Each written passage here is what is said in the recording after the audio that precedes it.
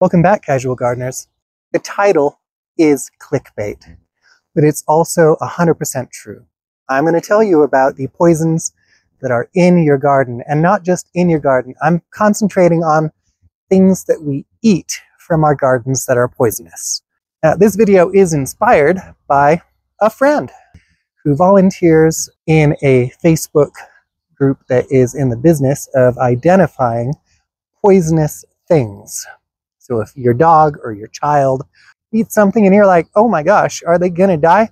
This is a Facebook group that you can go to and they can help identify whatever it is that your loved being has had in their mouth and tell you just how freaked out you ought to be. Right, I'm freaking out. I am going to link to that Facebook group down in the description of the video. They may sound like the flamboyant opening act for a fish concert, but stone fruits should be taken seriously. Leaves, the seeds, and the branches of stone fruit trees are all poisonous, with the exception of almonds. And they're just not poisonous because we've bred the poison out of them. So that includes apples and cherries and peaches and plums, apricots, and also, as I said earlier, almonds. So the almonds that are still poisonous are called bitter almonds, and I think colloquially the ones you can buy at the grocery store are called sweet almonds. I didn't know that. I always just called them almonds. As I was editing this video, I realized that it lacked a human touch. So here are some stories from out in the internet, so you know they're true. I've included links to my sources in the description. Matthew Krem from Lancashire, hey UK viewers, this one's for you, said curiosity got the better of him when he decided to crack 3 of the seeds. However, he soon started to feel ill. I left off the point where it said that it was cherry seeds. He was admitted to a hospital after a 111 operator told him 3 pips could be fatal, but has since fully recovered. The Food Standards Agency, FSA, said some products made from stone fruits were regulated for safety. Mr. Krem called for warnings to be put on fruit packets, saying, if something was that severe, you'd think it'd be on the packaging. An FSA spokeswoman said, some non-edible parts of fruits, such as cherry seeds, contain cyanide and are not intended to be consumed. Some edible products, such as alcoholic beverages made from stone fruits and canned stone fruits, can also contain a low level of cyanide. However, this is regulated to ensure these products are safe for consumption. So the poison of the fruits of the stone fruit family is called amygdalin. And it is a molecule that when it breaks down in our bodies after we ingest it, releases deadly cyanide. If you grow any of the stone fruits in your garden, you are growing a poisonous plant. I intend to grow several stone fruits because, poison or not, they are delicious. Now, if you do accidentally swallow a seed or 2 from stone fruits, you are still probably going to be okay. The fruits of the stone fruits are intended as a bribe to pay us for transporting their seeds around and pooping them out. And they don't want to punish us for that. As long as you don't chew on the seeds, you're going to be okay. What that means, though, is that if you have a pet that likes to, say, I've known some dogs that really like to eat plums, make sure that you are removing the seeds from the plums before you give them to your dogs, because plum seeds are a hazard to your dogs if they chew them up. All right, next on what can only be described as a list video is beans. Beans are pretty toxic, actually.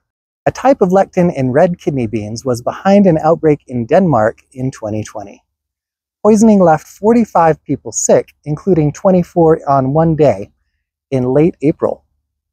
It was limited to a catering company that delivered food for another business in the Copenhagen area. Nicolas Kohn-Hove, head of crises management at the Danish Veterinarian and Food Administration, said it appeared the kidney beans were not boiled long enough. We dug into the product and it was labeled as pre-cooked kidney beans. We took samples of the kidney bean salad and based on symptoms the patients had, it looked like it was some kind of poisoning. We directed our investigations to what kind of meals they had that week, and we did interviews with all patients asking them what they had eaten on what dates, and in that investigation, the kidney bean salad was significant. Symptoms of poisoning include vomiting and diarrhea within a few hours of eating beans that have not been cooked for long enough to reduce this lectin and last for a few hours. Only a few beans are needed to cause poisoning. So the toxin in question when it comes to beans is called phytohemagglutinin, which is fun to say. Say it with me, phytohemagglutinin. Ooh, good job. Oh, wow, it's really snowing. If you cook your beans appropriately, you will neutralize that poison and they're safe, and not just safe, but also nutritious to eat. But if you eat even a handful, like just as few as 4 raw kidney beans, you can wind up in the hospital. So make sure you're cooking your beans. Also be aware that if you're cooking beans in a slow cooker, it might not reach the temperature that is necessary to neutralize all of that poison. In fact, a large fraction of the food poisonings that are reported may actually be people eating beans that have not had enough of their toxin cooked out of them. Now, I already did a short about how potatoes are poisonous, but we're going to revisit them here because this whole video is about poisonous plants, and there they are. So potatoes contain a chemical called solanine, or solanin, which is present in every green part of the plant and the berries. On Sunday, Maria Harless said she was getting over a cold when she got a craving for comfort food. I was just craving warm mashed potatoes, so I made them for myself, she told Fox 31. Same way you'd have like a bowl of cereal. I just had to have a bowl of mashed potatoes. Harless said she went to bed with a full belly, but soon woke up in agony. Just woke up in the middle of the night with a pounding headache, nausea, vomiting, abdominal cramps, she said. Her symptoms were so bad she ended up going to the emergency room the next day. I just couldn't think of what it was except for maybe something I ate, and that's when I started to backtrack. What did I eat today? And then that little voice in my head heard my friend say, "Don't eat potatoes if they're turning green," Harless said. She says the emergency room staff called poison control for possible solanine poisoning. Apparently, if potatoes are green or they have too many eyes on them, if you have enough of it, you can get sick from solanine poisoning, Harless said. According to Rocky Mountain Poison Control, solanine forms when potatoes are stored in a place with direct sunlight. The root vegetable begins the process of photosynthesis and begins to turn green. That's when solanine is produced. This is a dude. People hallucinate. They become delirious. They go into comas, Dr. Chris Hoyt, medical director for RMPC, said. People have vomiting, diarrhea, abdominal pain, nausea. Hoyt says solanine poisoning can be serious, but cases are rarely fatal. Tomatoes also contain solanin in all the green parts, and that includes green tomatoes. But it's at much lower concentrations. You'd have to really pig out on your fried green tomatoes to be in any kind of danger. And then also, solanin can be neutralized by the temperatures that are obtained with frying. If you're boiling potatoes and you boil a green potato, the solanin is still going to be there. If you're worried about dogs eating potatoes, it's perfectly safe for a dog to eat unseasoned cooked potatoes. All right, next up is rhubarb.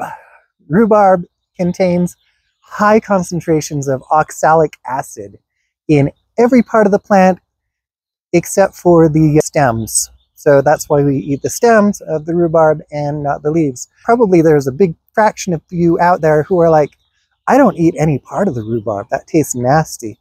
You're kind of right. That's why we have to add all that sugar, but I do like a strawberry rhubarb pie. Stories of rhubarb poisoning are harder to find, but here's one from Estonia in 2015. A previously healthy 47-year-old female prepared and drank a smoothie of pear, cucumber, and fresh rhubarb leaves. Now, if she hadn't taken the seeds out of that pear, maybe she was having another issue as well. 2 hours later, she felt thickness of mouth and had difficulty swallowing. 6 hours later, diarrhea developed, and the following day she complained of stomach pain and severe nausea. On day 3, she contacted the Estonian Poisons Information Center and was recommended to present to hospital. She presented at the Emergency Medicine Department of the North Estonia Medical Center at day 4. On admission, the main complaints were nausea, dry mouth, diarrhea, weakness, and mild epigastrium pain. Liver enzymes were strongly elevated, renal markers were normal, tests for hepatitis and autoimmune diseases were negative. She was initially admitted to the nephrology department for expected kidney damage, but was transferred to gastroenterology on the next day. Her condition started to improve day 8, and she was discharged from hospital day 11. In terms of edible plants with oxalic acid, I actually do have another one here in my garden right now, and that would be common wood sorrel. Foragers are going to tell you that common wood sorrel is edible, and they are right. The tangy flavor comes from the oxalic acid in its leaves. If you eat a lot of wood sorrel, you're going to have the same problems as if you eat the leaves of rhubarb. Excess oxalic acid can cause stomach irritation, kidney problems, and rarely death. In every gardening group, there's always one shrieking person who says, don't plant lilies in your garden because you will kill all the cats and dogs in your neighborhood. I was surprised to learn how toxic lilies really are for dogs and cats. It seems like even a little bit of lily can cause deadly anemia in your dog or cat. That's not one we eat though, not typically, so that doesn't count.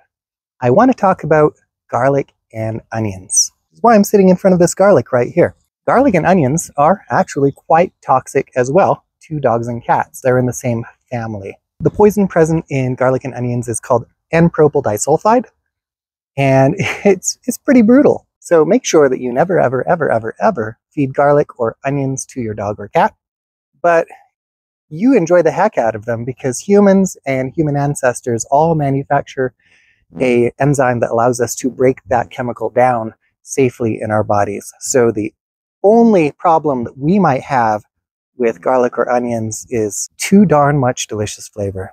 The way we compare the relative toxicity of poisons is using a scale called the LD50.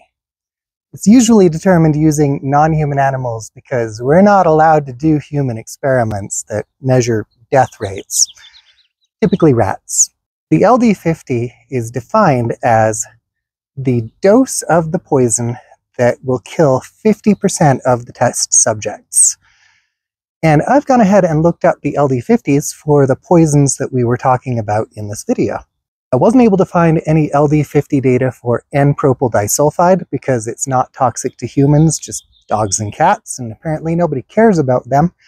So if you know that data, go ahead and slap that down in the comments so we can compare, because comparing poisons is fun. Even though just a few kidney beans can land you in the hospital, phytohemagglutinin has the highest LD50 of all of these poisons.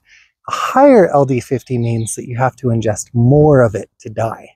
So it is actually the least toxic of these poisons. And you have to consume more than 2,000 milligrams per kilogram of body weight of phytohemagglutinin for half of the test subjects to die. The next least poisonous substance in this video is amygdalin. So that's from the stone fruits.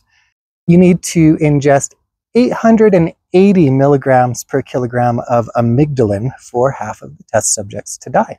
Solanine at an LD50 of 590 milligrams per kilogram is the third least toxic poison in this video.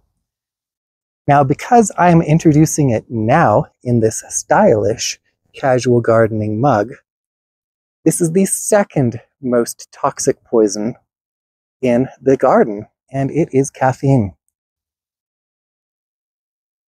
Caffeine has an LD50 between 150 milligrams per kilogram and 200 milligrams per kilogram. It means you have to drink quite a few cups of coffee to be in any danger of a deadly overdose. But it is a deadly poison, and it's deadlier than some of these other poisons that I've talked about that have landed people in the hospital. Also, it's delicious. Something about this casual gardening mug just adds that extra little bit of deliciousness to my caffeine. I was surprised to learn that oxalic acid has the lowest LD50 in the garden and is thus the most toxic poison that I talked about in this video. Just 24 milligrams per kilogram of oxalic acid is enough to kill 50% of test subjects. You may be wondering, what is the deal with all of the poison in our gardens? Why are so many plants trying to kill us? Well, they're not. None of the plants really care about trying to kill us or are aware of us in any way. But there has been an arms race going since really the first animal. Animals need to eat plants, and plants don't want to be eaten. Every plant on Earth has some sort of poison in their tissue that is there to dissuade animals from eating them. Because of this arms race, most of the poisons in plants aren't poisons anymore, or are only poisonous to specific groups of animals. So we don't worry about most of them. Mostly, they're safe. But if somebody tries to tell you that plants are safe to eat because they're natural, now you know that you should direct them to this video, because 4 out of 5 of the types of garden crops that I talked about are directly poisonous to humans. And the 5th one, well, we all love dogs and cats. I do hope my little rant about poisonous plants in our gardens that we eat has been entertaining, if not informative. If you have a favorite plant poison that I did not mention in this video, of course, please slap that down in the comments, because we like to learn things, and I like to interact with you guys in my comments. Do it now. Make sure you subscribe to my channel, like this video if you liked this video, and thank you for joining me here in my garden today and yesterday. I hope you have a wonderful time in your own.